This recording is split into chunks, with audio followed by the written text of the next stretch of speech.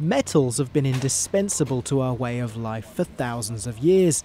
Australia dug up well over 400 million tonnes of ores last year alone.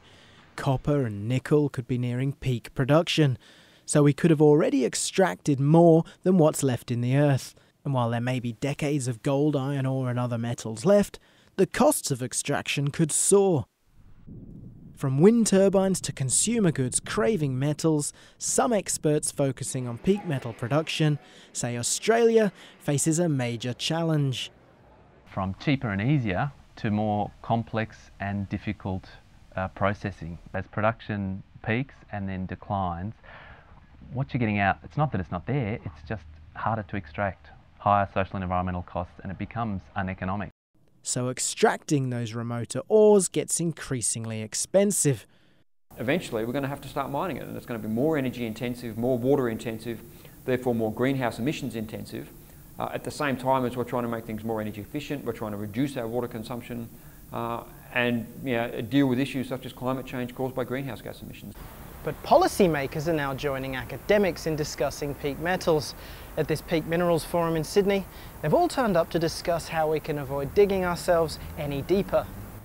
But much government spending is still aimed at helping mining companies exploit ever thinner ores with pricey new technologies turned to.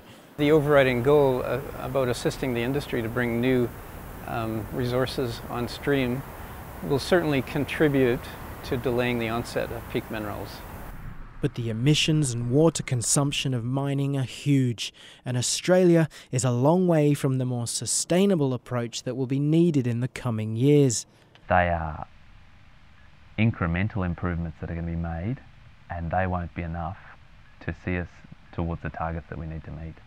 I think we need to insert it into a broader debate about metals management as part of sustainable production and consumption, and what is the role for the mining industry. And it's about connecting those other players, the users, the recyclers, and that's difficult but necessary.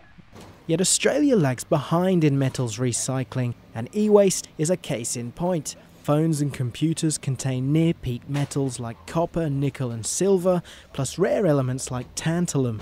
But only around 7% of computers get recycled, while up to 16 million old phones and batteries were last year lying around unused.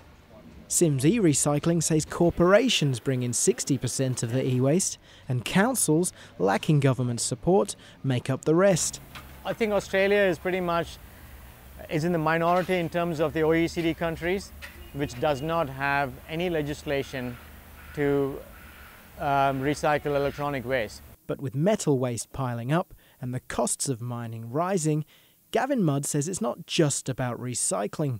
We have to think about the long-term view of how we value metals and minerals and how we consume and use them. For Damien Jerko, it all comes down to one point. What in tomorrow's more sustainable world will metals be really useful for? Are we using aluminium for wrapping up our lunch in the morning, or for constructing wind turbines? So of all countries, Australia needs to broaden its discussion of metals use. If we don't, we could be facing the environmental and financial consequences when it's too late. Bill Code, World News Australia.